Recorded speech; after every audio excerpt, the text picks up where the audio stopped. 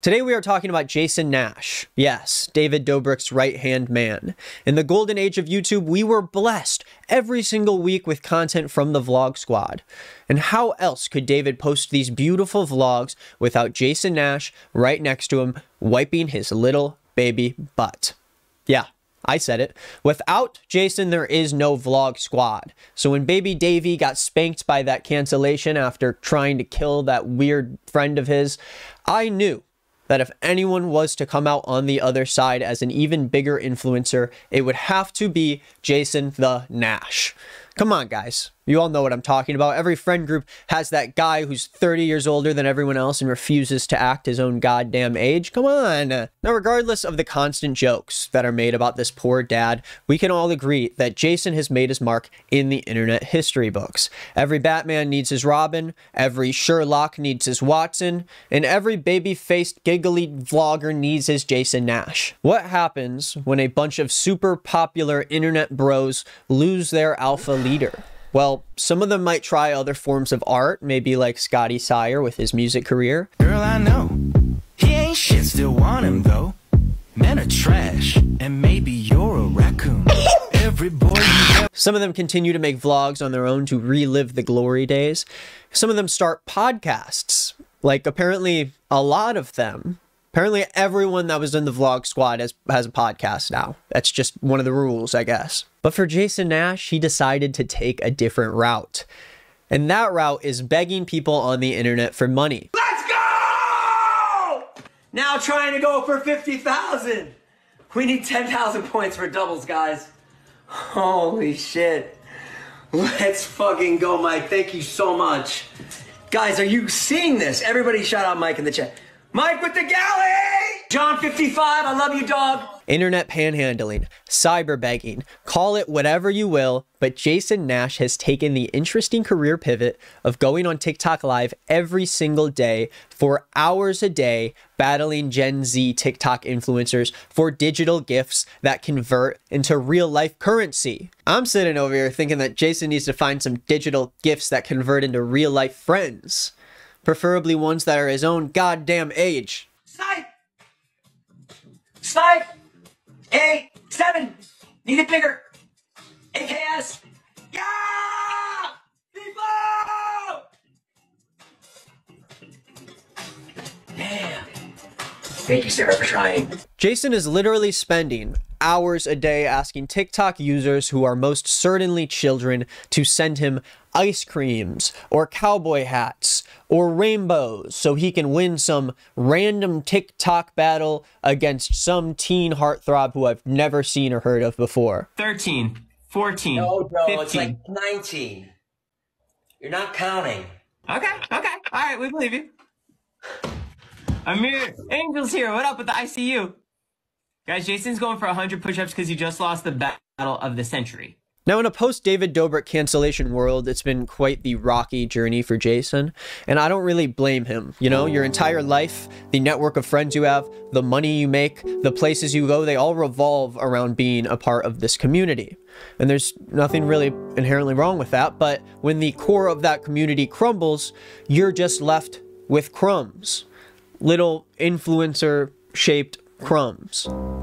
But Jason Nash is an entertainer. Jason was born to make content. It runs in his blood.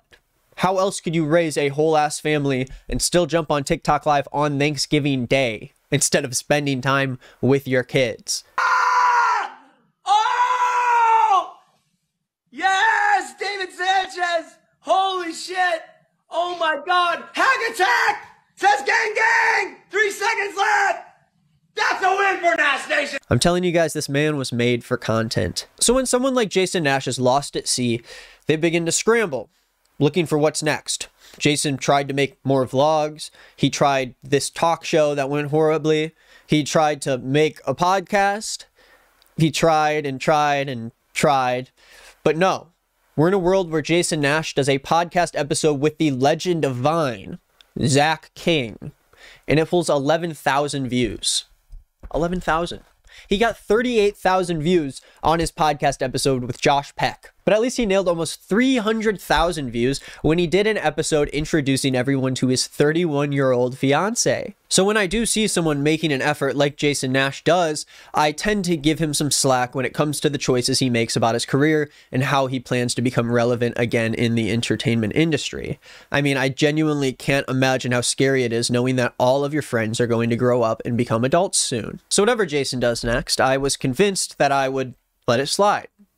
Until one day, I opened TikTok only to be greeted with a live stream by Jason Nash, a TikTok live. It's Brian. Yes, Brian. Yes, Brian, I don't want to get kicked out of here. This shit is fucking too live, my dude. It's too live. It's fucking too live. Oh my god. Oh my god. Oh my god. Oh my god.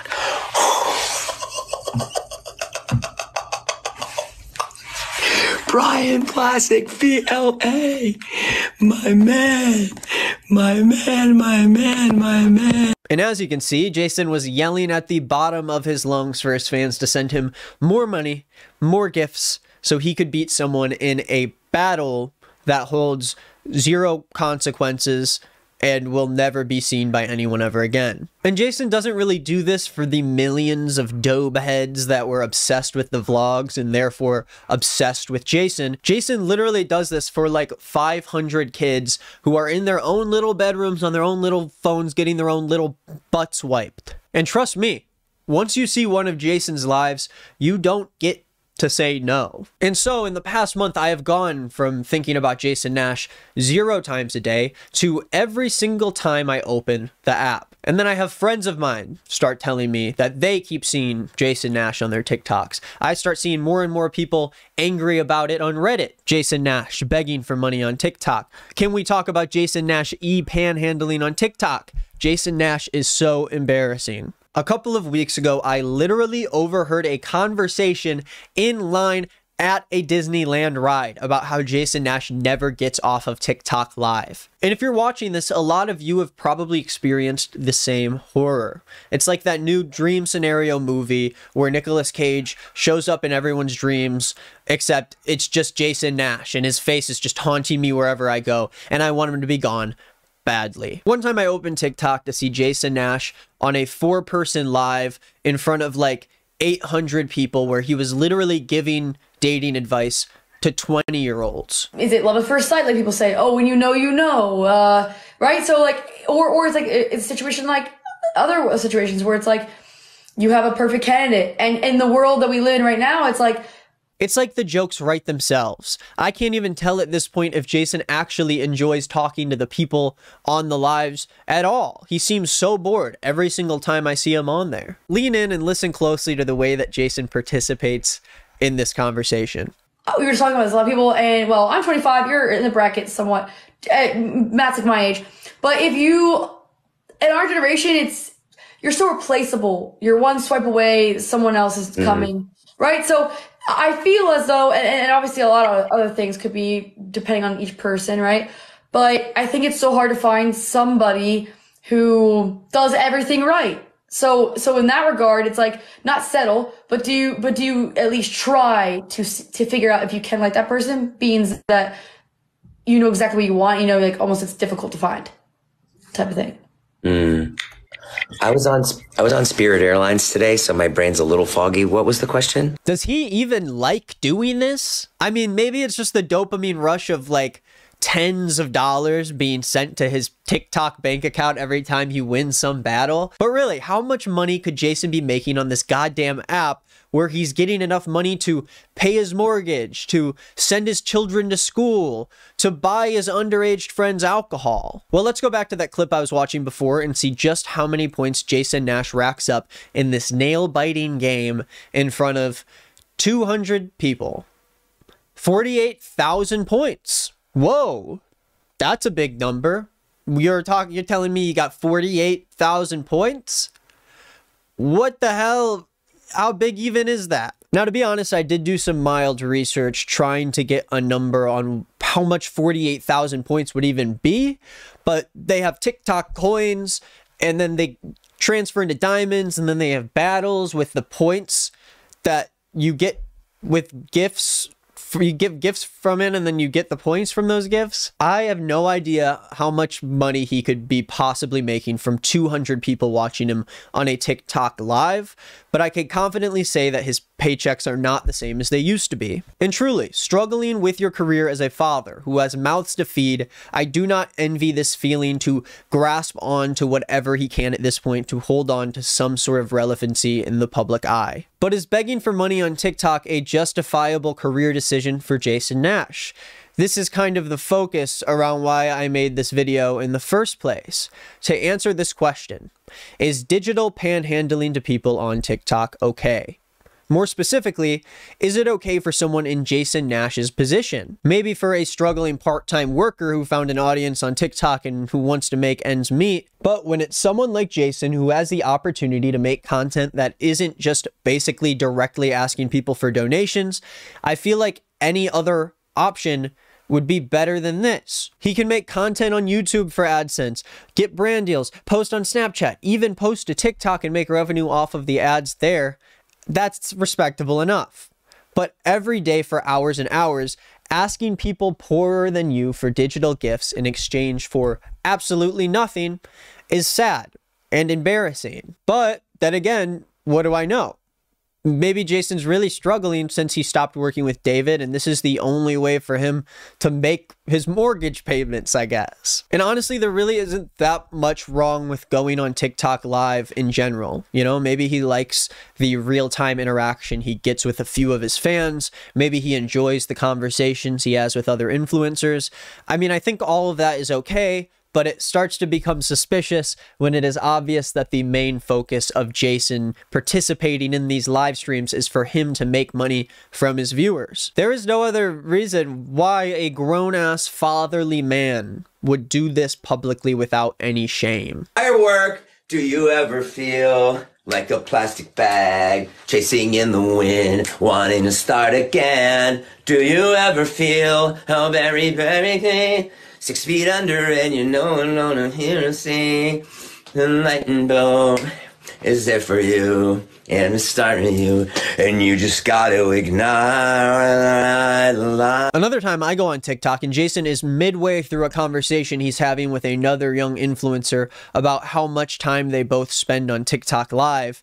And as you watch this clip, you can tell that Jason doesn't really relate much to what this TikToker is saying when he explains how he doesn't like to spend every second of his life on TikTok live. Life, you know what I'm saying? Like I like to be with my family. I like to, I don't know. I don't like to be on for like 10 hours a day, even on this. Like I like to be as entertaining and give as much as I possibly can for like 4 hours a day, right, which is still a long time. But I feel like quantity over quality. No, quality over quantity for sure. For me, at least. I mean, everyone has different vibes, but I'm definitely a quality over quantity guy. I like to be like my best self and just like be on and be off. And if I'm not feeling it, I'll get off. Right. I know he's having a hard time relating to this right now. And honestly, watching these videos gives me a second-hand embarrassment or fear because I have a lot of insecurities around my content creation and my job security. And the thought of having to turn on the camera every day to ask for little gifts from my viewers is frightening, to say the least. Just going from one of the most watched comedians on YouTube every day to someone who can barely afford their lifestyle is not fun at all, and I'm sure he does feel awful about this deep down, but he still continues to turn to begging children online for money instead of genuinely trying to make something that his audience wants to see. They don't go to Jason Nash's channel to watch Jason Nash. They go to Jason Nash's channel to see who Jason Nash knows.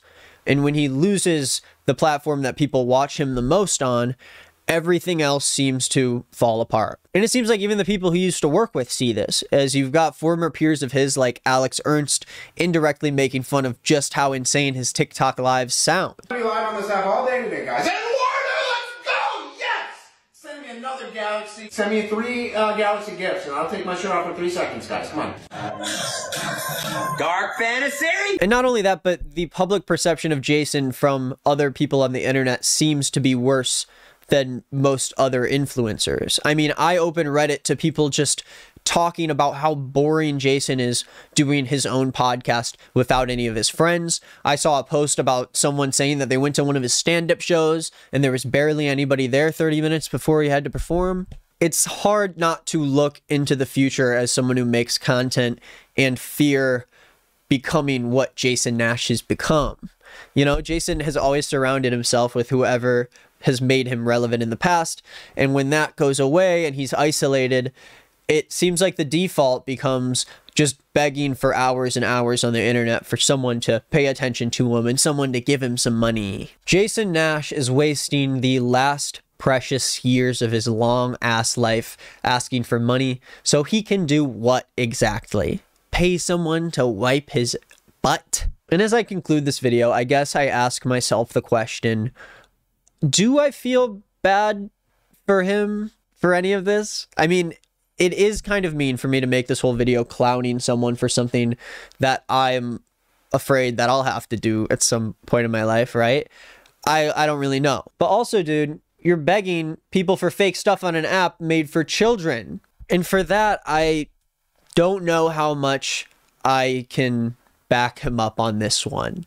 I would say that Jason Nash should sell his home in Los Angeles and maybe do something else. But I guess that's all I gotta say on the matter for this week. Thank you for watching this video. If you did, I'm gonna be posting basically once a week for the near future on this channel, I think. It's kind of up in the air. I'm working on a new show that's gonna come out around the end of January, and I really want to focus my creative endeavors on that. So I'll still be here for topics that I want to talk about, but if you want to see more of me, He Said Us last week, I just posted a video and also gave a long update on the future of my content and how I feel about what I make and where I want to go with that. A really deep talk. And I make fun of some TikTok drama. So if you want to check those things out and watch me yap for 45 minutes, you can go to my channel, He Said Us. If you want to see my band, Queef Jerky, we are making new music. We came out with a new song called Liver, and we have more on the way. I urge you to listen to it. It's my favorite song we've made yet.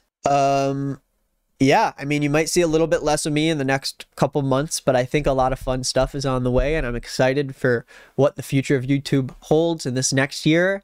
And with that, thank you for watching this video. Interact with it in some way if you liked it. I hope I can make more videos like this if people like it. And that's all I gotta say.